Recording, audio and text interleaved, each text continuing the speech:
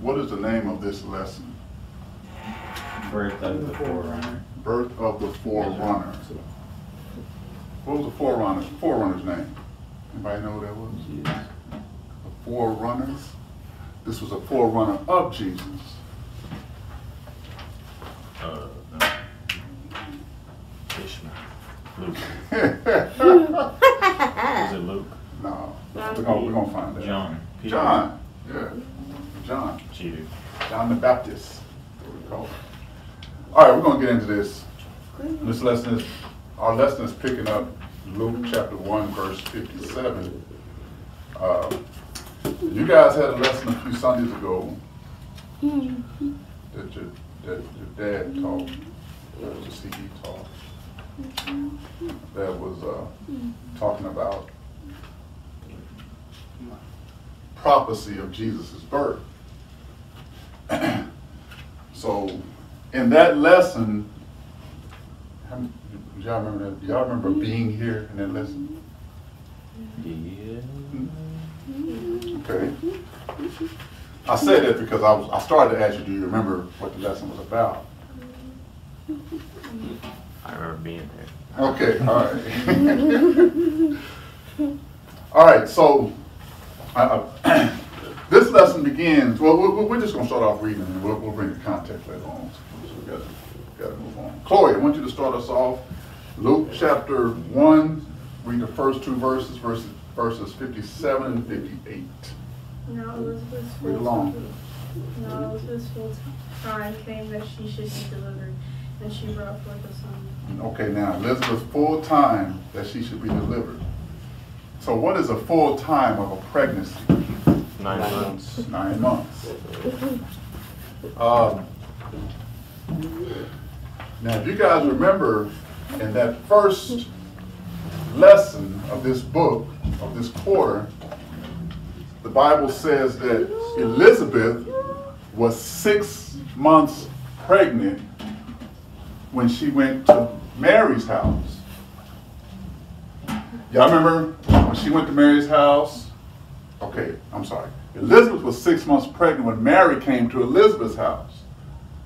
And Elizabeth, when Mary came to Elizabeth's house, and the Bible says Mary saluted Elizabeth, the babe leaped. You remember that? In Elizabeth's womb, right? Right. Remember that? Yes. Well, so that was Luke 1:26 says that was a 6 month of Elizabeth's pregnancy. So now, when the full 9 months, she brought forth a son. Okay, keep reading. Verse 58. And her neighbors and her cousins heard how the Lord had showed great mercy upon her, and they rejoiced with her. Now, the Lord showed great mercy. Elizabeth was barren. The great mercy, Elizabeth couldn't have children. All right? Right. This was a big deal back then. Elizabeth could not have children. So when a woman can't have children, she's called barren. Also, Elizabeth was very old when she got pregnant. Now, her not being able to have children was a big deal in that culture. Right here, when you read the past, you must read the past with past eyes. So in that culture, it was a big deal if you didn't have children. So her being able to have children was it was God's mercy, right? That's why they say they rejoice. God has showed great mercy upon her, right? Because she had this child, and she wasn't supposed to have the child. There was two issues that she had. Yes, sir. I hope that comes from. What? He's playing sad music. It's gonna be all right. It's gonna be all right. So there were two issues. There were two things that was wrong with Elizabeth. She was barren. She was barren. She was old. And she was old. That wasn't wrong, but it was unique in this birth. All right, Chosen, read the next two verses. Verses 59 and 60, I'm sorry. And it came to pass that on the 8th day, They came to circumcise the child, and they called him Zacharias after the name of his father. On the 8th, on which day? 8. The 8th day. The 8th day. You know, I don't never run through scripture because we have to understand. When God speaks a word, if you don't understand the word that he's saying, you're not going to get what he told you. Right. Right?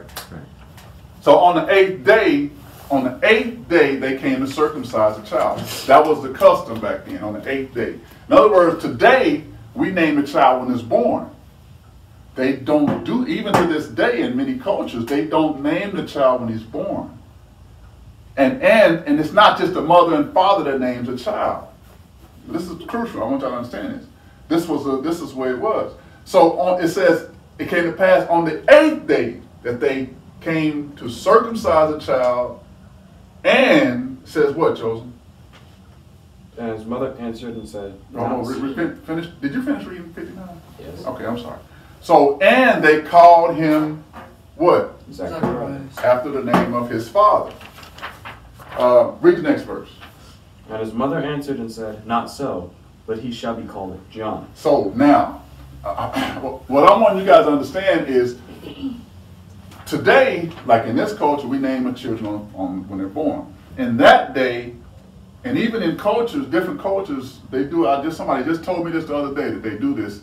The Igbo people in Africa, they still. But on the 8th day, they circumcise a child, a male child, and they name them. Now, it's not just the mother and father; the whole extended family come together, and because you got to see, the mother didn't name him. This was odd because the mother didn't name him Zacharias.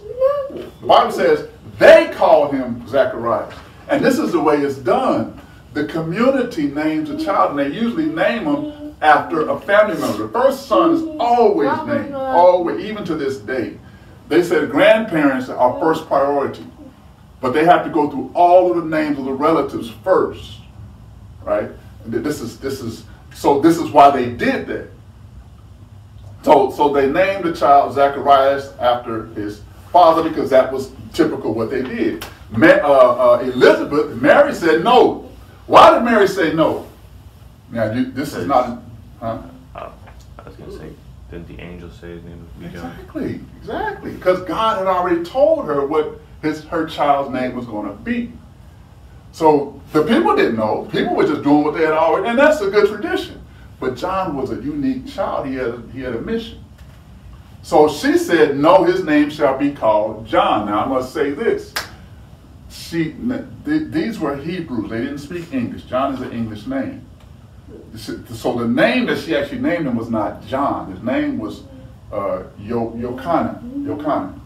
That was the Hebrew name. And it actually means God is great. Jehovah is great. God is great. So that was what she actually said. And when we speak English, it's no big deal. But I'm just saying, what she actually said was his name is actually Yochanan, but we call him John. So we'll just read it in English. But she said no, his name is going to be John. Okay, then read the next 3 verses, 61 through 63. And they said unto her, There is none Okay. of thy kindred that is called by this name. See, they didn't understand it. Well, what did they say? Read it again. And they said unto her, There is none of thy kindred that is called by this name. So it didn't make no sense, right? None of your people are called John or Yochanan or whatever. Keep reading. And they made signs to his father how he would have him called. So now the mother is saying no, his name is not. He's not going to be named after his father. So they asked the father, okay, what do you say about this? Right? Keep reading. And he asked for a writing table and wrote, saying, His name is John, and they marveled all. Now, why didn't he just tell them? Anybody remember? Huh? He couldn't talk. He couldn't talk. Good. Okay. Why couldn't he? Y'all remember the story? Because God closed his mouth. The angel closed his mouth. Right. Now, I will say this. I don't. The Bible says that he didn't. The Bible says the angel says, you shall be dumb because you didn't believe what I said. Mm-hmm. But Mary also asked, how can these things be? And she wasn't,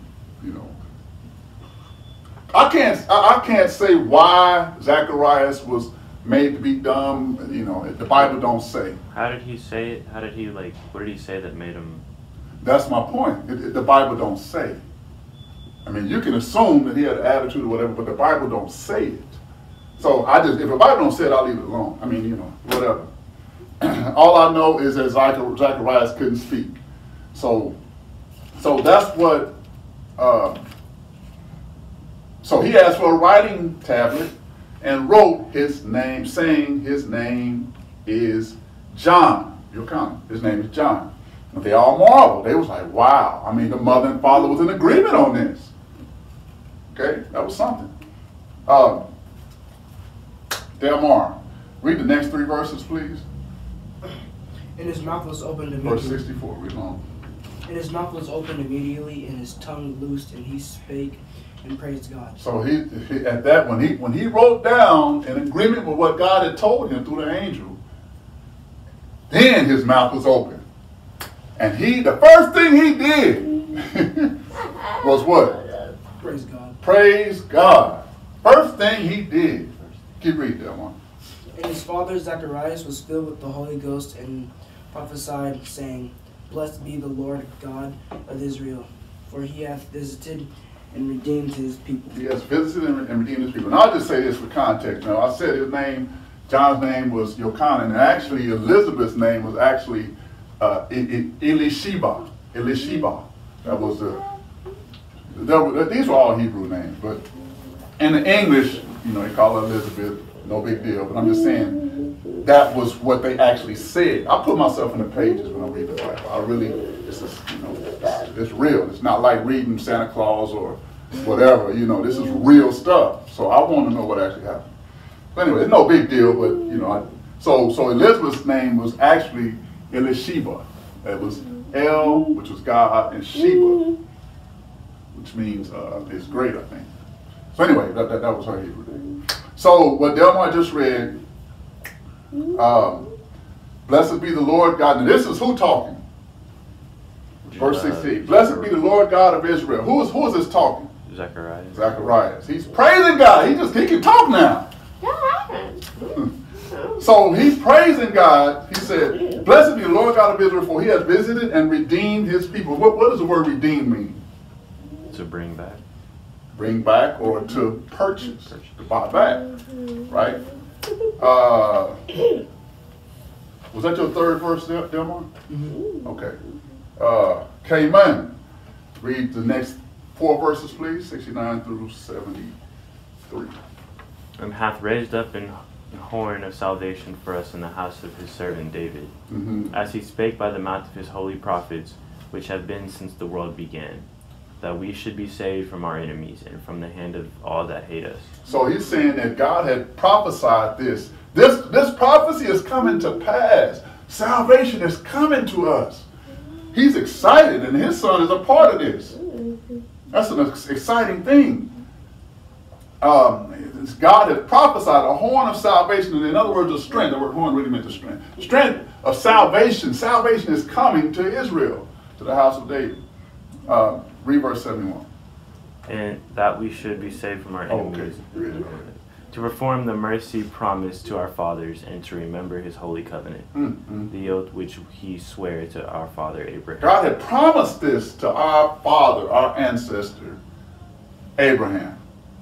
This stuff is coming to pass. When God had told you something and you see it come to pass, that's an exciting thing.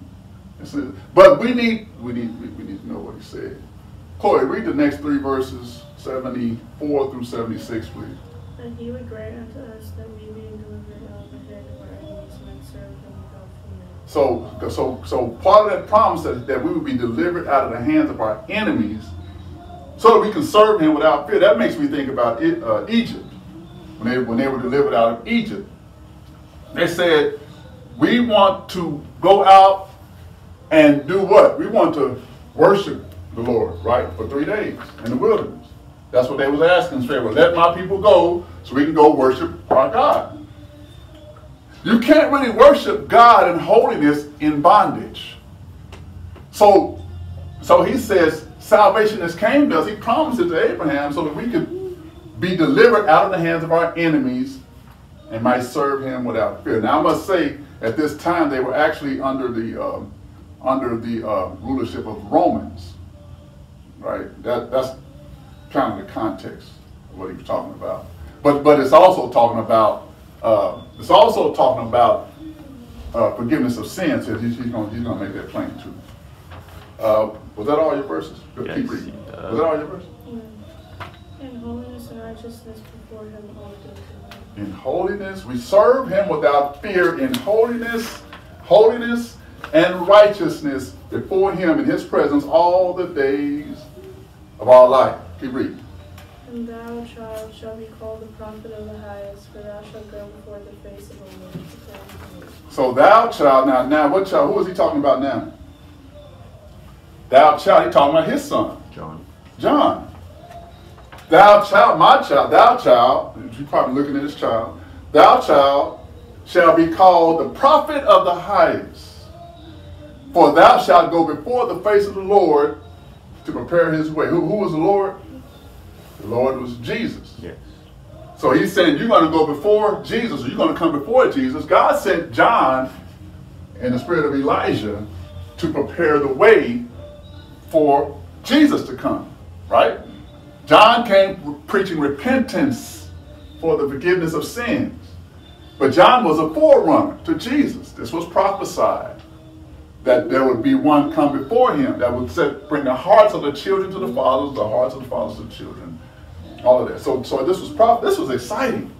Whew, I'm getting chills. All right.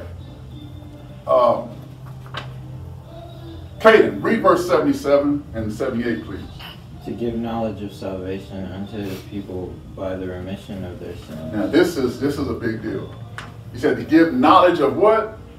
Salvation. Salvation. Free. Unto his people by the remission of what? Sins. Now, giving knowledge of salvation by the remission of sin. So your sins have to be forgiven before you can receive salvation. Jesus died on the cross so we may have eternal life. But let me explain something to you. Jesus had to die. Why would he have to die? Now I know we said, he had to die so that we can be forgiven. But this was part of the old covenant. Remember, they were still under the old covenant until Jesus died. So even when Jesus was on the earth, they were still under the old covenant. Jesus died, and when he died, that brought us into a new covenant. But he was still living at that time, right? So they were still under the old covenant. So when Jesus died. Okay, let me ask y'all this. Y'all been in this class for years.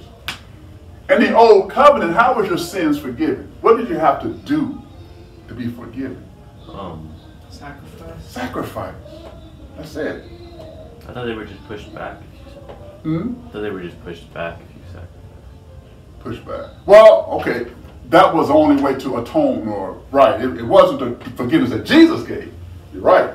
But that was the only forgiveness of sins, right? But it had to be a sacrifice. This is the point. So Jesus dying on the cross was the sacrifice for sin. So he said to give knowledge of salvation to his people by the remission of sin. So you have to get our sins forgiven. The blood of Jesus cleanses us of all our sins. And once your sins are forgiven, then you can receive salvation. That's how it works. So salvation is not just the forgiveness of sins. Salvation is eternal life, which begins, this is what I want y'all to get. Salvation does not begin on Judgment Day. Did you know that? Salvation don't begin when you get to heaven. Salvation begins the day, according to the Bible, salvation begins when you accept Jesus into your heart. That's when it begins. That's when your eternal life begins. It don't begin when you go to heaven. Heaven is a package, but salvation don't begin when you die. It begins when you accept Jesus into your heart, while you're still living. So salvation is to give you life. Everything, nothing is supposed to be missing in salvation. When you receive salvation, nothing is supposed to be missing in your life. Spiritually, naturally, nothing. You have a complete package once you receive the God's gift of salvation. But you can't receive the gift with unforgiven sins, right? So Jesus' blood cleansed us from our sins. Now we can receive salvation. Does that make sense? That's how. So, but I want you to understand, salvation is not just heaven. I don't want you to think that you're going to, you're only going to be saved when you go to heaven. No, you're saved now. Jesus died so you might live. Amen. Right? Jesus died so you might live today. It's a beautiful, powerful thing. All right. So anyway, so Zacharias is saying to give the knowledge, and this is what I'm teaching you guys, the knowledge of salvation. Because a lot of people don't really understand what salvation is, even though the Bible says it. But anyway, who was reading? Who was reading? Delmar? No, I had to read 78. Okay, read 78. Through the tender mercy of our God, whereby the day spring from on high has visited. Through the tender mercy, so he says, to give knowledge of salvation unto his people by the remission of their sins, through the tender mercy. That's all God's mercy. Whereby the day spring, or the new day, that's really what the word day spring really meant the dawn, the day spring, the dawning, or a new day, right? It's talking about a new day. You really have a new day. When you accept Jesus in your heart, you literally have a new day. That's why, so this is why we're here all the time. This is why we're in Sunday school. This is why we're doing all of this stuff. Because salvation is it's totally new. We have to be renewed in our mind. That's a beautiful thing. And in our spirits, but our spirits get saved, but we have to constantly renew our minds. Right? Only the truth makes you free. All right. Who wants to? Cayman, my man, bring us home. Verse 79. To give light to them that sit in the darkness and in the shadows of death, to guide our feet into the way of peace. Woo! Into the way of peace. Beautiful. Beautiful. That is a lesson. Golden text, thou child shalt be called the prophet of the highest. For thou shalt go before the face of the Lord to prepare his way. Woo! Beautiful. All right, let's get out of here. Take the chain.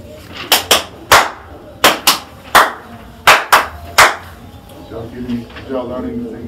Yes, sir.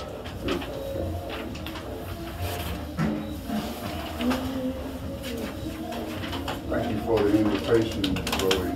I smiled when I saw that. I said, she is so sweet. I'm saying. Like you're not. She's like, ha ha ha ha ha ha. You know what? The box was in the trunk. You know you got to rub your hand. All right, heads bowed, eyes closed, minds on Jesus. Thank you, Father God. We thank you once again for what you've done by your Spirit.